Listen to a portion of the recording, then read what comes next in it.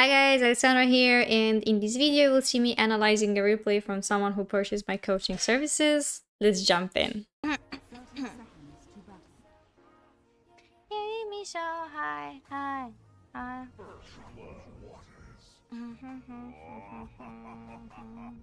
I think I spoke about this in one of my YouTube videos, but I genuinely believe like if you guys want to go 5 somewhere, you need to like smoke and like place a deep ward. Like if you want to fight here, you can place on this. If you want to take a fight here, you can place it here in the middle. I really like this ward. If you want to fight here, you can put here the ward or here. And then if you're like Radiant, you can place wards in the same areas here or here. Even here, if you're dire, even this one is good. But I like the cliffs and like the mid ward. I like them a lot. Also, another wards that I like are these ones too here. But whatever. let me watch your laning stage. Shooting that crop, nice deny. So you can't deny because you started with the bad item build. Like she has more stats than you.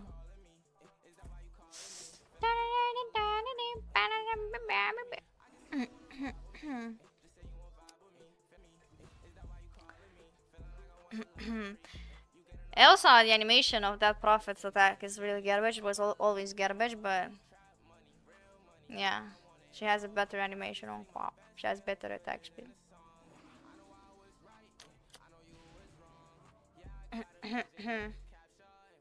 And that's why you were forced to push this wave, because you can't take CS. You take CS with carry or with nuke. And you push wave into her, she's getting these creeps for free. If you started with the item build that I suggested to you with like a bunch of circlets, actually no. You know how I would start this lane? I would start the lane with Iron Branches, Tango, and I would get 1 Mantle of Intelligence, and like I would get Fairy Fire. I'll try and demo here to see exactly what's the damage, but a really important mechanic that helped me at least was that you can win the first waves if you have like a ton sheet of stats of what class you are. Like if you're strength, you go with gauntlets of strength. And then I don't know, let's say you're Night Stalker, you go with gauntlets of strength, and then you can get wraith bands if you feel like you're getting hit like way too much, and you can really, you know, lift the paw to like get any CS. You go a wraith band. If you want to gank, you go Earn.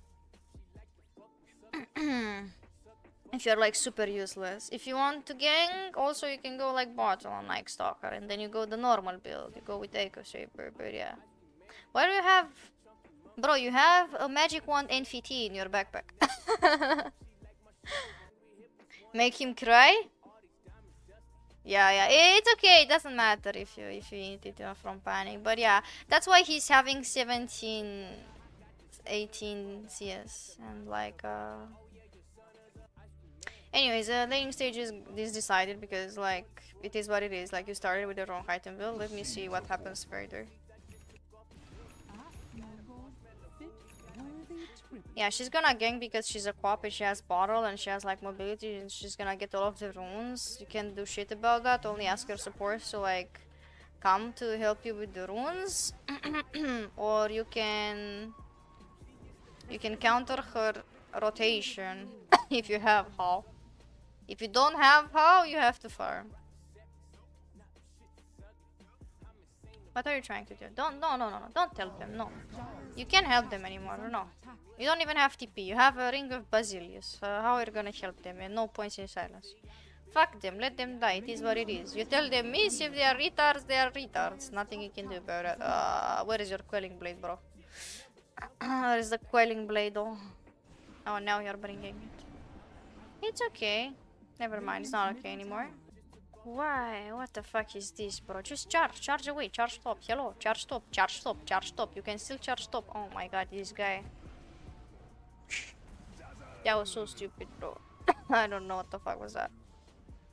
You could have charge stop and that's like space, you know, like you make 4 heroes come here. Like the whole point of like Bara is And not only Bara, most of the heroes, right?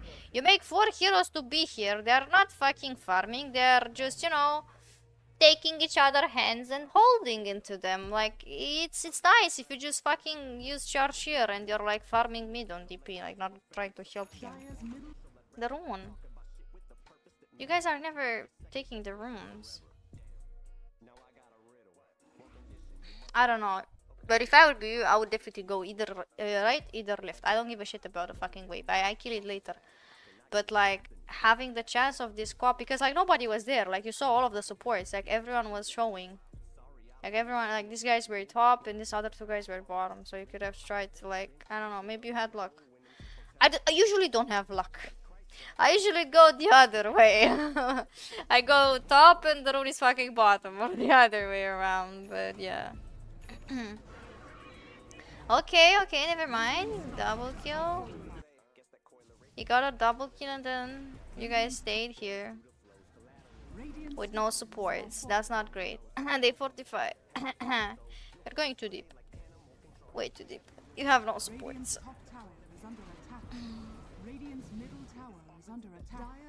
It might be only me, but you're farming really slow.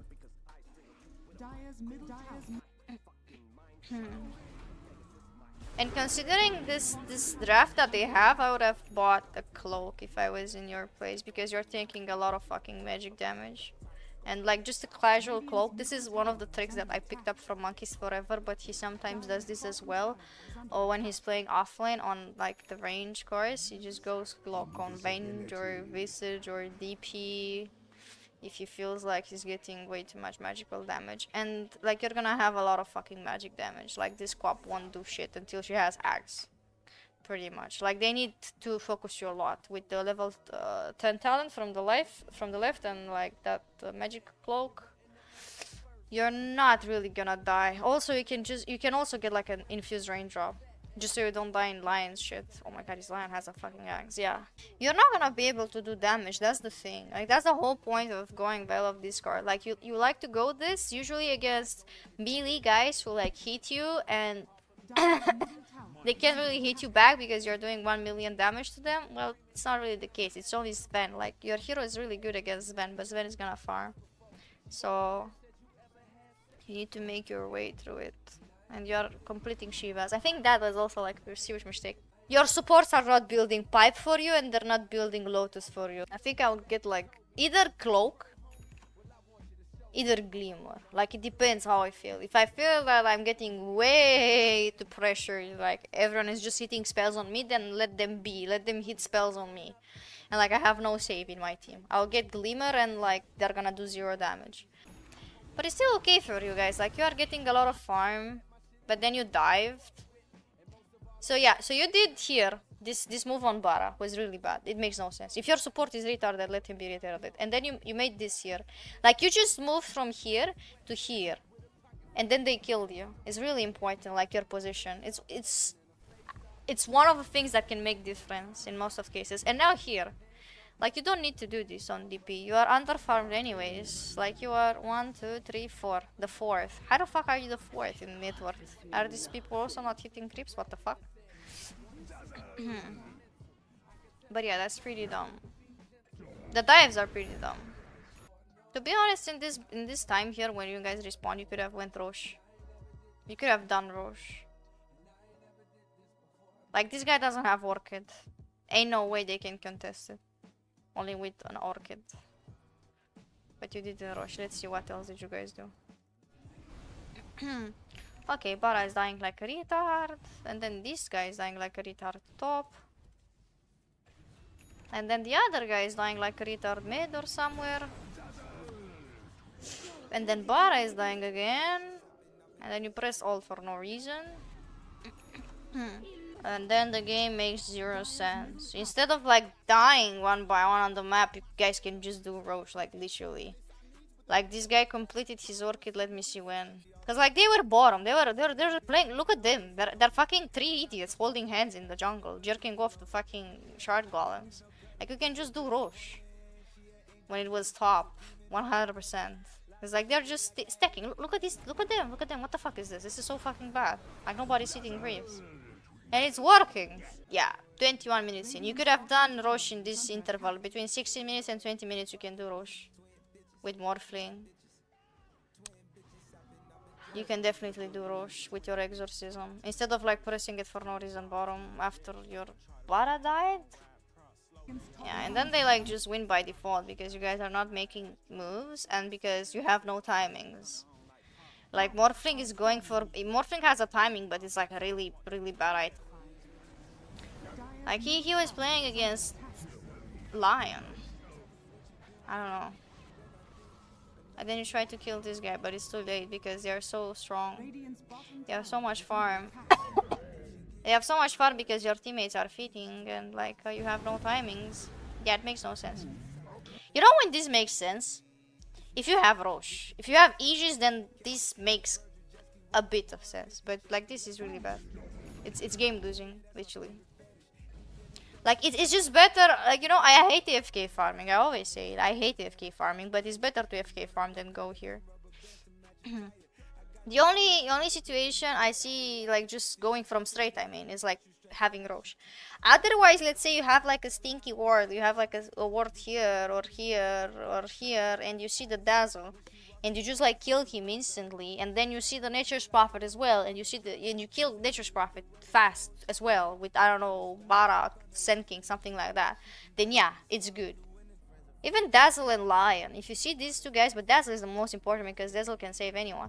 Then yeah, you can go, you can push, no problem. If this guy dies in 2 seconds and he doesn't have buyback and they don't have a way of like team fighting and they don't have Black Hole, they have whatever, Chrono, you know. Then yeah, it's good, go for it. Otherwise it's bad. And now the whole game is fucked. So there's nothing much to do, to be honest. You just doomed yourselves. If you FK farm actually in this game instead of like going on lanes and dying, you might win the game. Because your heroes are scaling better than their heroes in my opinion. Like Dazzle is not really meta, Sven is kinda trash hero right now. Lion offlane, Lion is not an offlane guys. And Quap is the only good hero. And like Nature's Prophet is also good, but it's support Nature's Prophet, so... Okay. You killed that guy, but who cares, yeah. She didn't even go for eggs, man. This guy is insane. No, you could have won the video game here. Here. Here, after like this what happens here. Like this guy is actually charging good. Like if you guys connect to this guy, to fucking Quap, and Quap dies, let's say, because she can die. She's not a tanky, she has 1k HP and like only 8 magic stick charges. But he cancel charge because nobody's connecting there. But if you guys kill this guy, can just go Roche, and then game is much easier. Because there's not a lot of difference between you and them. Like they have 2k fucking network advantage. You can make use. You still have time to like redeem your mistakes and like build good items and do good team fights. But I genuinely believe if you guys kill Quap here, you win the game. Of course, if you don't throw after that. Because you can throw, and then, like, they win the game. That's what it takes for her to, like, lose the video game. And then, like, she's just gonna kill this guy or what? Okay, I see. Like, what I'm trying to do here is a review. You know, I'm trying to say my thoughts out loud about this video game. It's pretty much don't rotate on somebody else if you or your team are not gonna get more out of that. Like you can TP. I'll show you like a real example. I'll show you a real example for point number 3 of one of my games. It's a video on YouTube that I remember right now. It's really easy to give it as an example. First of all, I picked my hero because I saw everything. Besides Sniper, I saw everything. Every single damn of their heroes besides Sniper. I saw Legion Commander, I saw Grimstroke, I saw Primal Beast, and I was like this. Because Primal was super strong back then. I was exactly like this. Oh my god, this motherfucker is gonna use Inkswell before it was nerfed. The shard was nerfed, you know, with the HP on creeps. This motherfucker is gonna use Inkswell on Primal Beast, and then he's gonna go on my teammates and they are dead. Or he's gonna use Inkswell on Legion Commander. But yeah, OD is a pretty fucking greedy hero. But like, I see this guy, I always tell my teammates, guys, he's there, he's coming for your asses. I'm not coming because I'm farming Meteor Hammer. I'm not coming, like I'm telling them. And then, like, I see this. Like, I'm like, I don't want to go because I want to farm my Meteor Hammer. But I see that they're diving this Treant, like I see he's coming here. And like, I understand that he's gonna go even further. Otherwise, I would not TP. Like, if I would see him going in here, if I would see him going in on the top, I would not go. I would let this Treant fucking die. I don't give a shit about Treant. I'm gonna win the game, not Treant. Just support me, bitch. You know, something like that. But I see that he's coming. His Primal Beast has a Primal Brain, and I'm like, no, I'm gonna punish you for that. Like, it was 2 inches that made you die. 2 fucking inches. 2 fucking. Actually, that's too much. But yeah, 2 fucking centimeters that made you fucking die here. And it's actually better because I'm not losing. I'm losing like only 1 wave of creeps in this whole time. And I got what? I got half level, something like that. Anyways, it's like split it between me and Ursa, but it's like half level on 2 of us. And it's 164 gold, and he dies on Primal, which was the main problem in their draft. Primal was insane hero. If Primal has like free game, then there's nothing we can fucking do. Like, he's gonna go Ags and fucking go on Ursa and Bristleback and GG. And then he did another mistake. I will show you, wait. But yeah, that's the only rotation that I'm pretty much doing, and the rest I'm just staying here. I'm just staying and farming. I'm not even glitching. I don't give a shit. I see this Skyrat mage. I'm like, guys, is a Skyrat mage here? And then he's like, bottom. I don't know if I'm going there. Again, like, I'm looking. See, like, I'm looking at him. I'm like, okay. Ah, fuck, he went top. What can you do? Like, this was bad. But wait, it's not bad anymore. Ah, hello, Mr. Skyrat mage. You want to give me a kill? Actually, this was not planned, but like, this retard just walked at me. So yeah, it's I get more than if I would stay mid. And then I stay mid, I hit creeps, I'm like, oh. And then I'm going on him, and then I'm like, oh, they want to kill me, guys. They got me mid. And then like, bam, bam, bam, bitches. And like, this Primal Beast guy is like really fucking good. Like, you can win games in 2 ways with that Prophet. You either like go super damage, and you go like Lord of Athos, and you go Ags, and you go Shivas, and they can't do shit to you, like they can't punish you in any way. Or you go with the tanky item build, and you make them use a lot of spells on you, and then you just clean up. Or like, you use Spirit Siphon on them, and then you use your wool on yourself, and then like when you're coming back down, you're full HP, and you silence them, and they're fucking dead. Okay. So here, let me give you the full POV. So like, we took Tormentor, and then like, I saw this Enigma. This Enigma was the enemy offlaner, and he didn't have Blink Dagger. He didn't have any kind of item to mitigate my damage, and I just went on him like a fucking crazy bitch I am, because I had Glimmer Cape and Lotus Orb, and I know they can't kill me because Puck is dead. Otherwise, I would have not made this play. If Puck is alive, then like, this is really fucking bad. I can die in any second because Puck was the hero in their team that was doing the most damage. This guy is also doing damage, but not that much. So like, I use my Lotus, I use the Glimmer Cape, I juke this guy's stun, or like, he didn't stun me, whatever, you can call it whatever you want, and then like, I silence both of them, and then they can't fucking kill me. Like, my hero is way too fucking tanky for them. I'm 1.8k HP. 1.8k fucking HP, guys. Wait, I fucking moved my cursor. On a fucking position 5 Death Prophet. It's like a 5 Death Prophet. Like, keep in mind, it's a 5 Death Prophet. It's position 5 Death Prophet. And then I have shield too.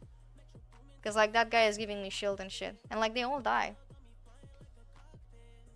Like, that's how I want MMR. Or as I said, like, I just go build like this. I have like a super good lane. I fucking stomp that guy. He can't do shit to me. And I just go with this item build. Something like this. And instead of this, I go like this. I go super fucking crazy. And he can't do shit. And I just attack them and they fucking die. Einstein for the win! Thank you so much for the raid! I hope your stream was good.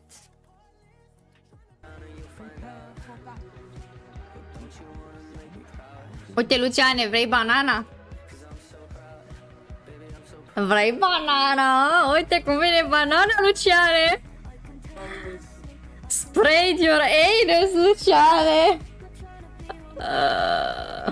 Thanks for watching. I hope you enjoyed, and if you did, don't forget to hit that like button, subscribe, and leave me a comment. Also, if you want to watch me live, you can do that on Twitch. Until next time.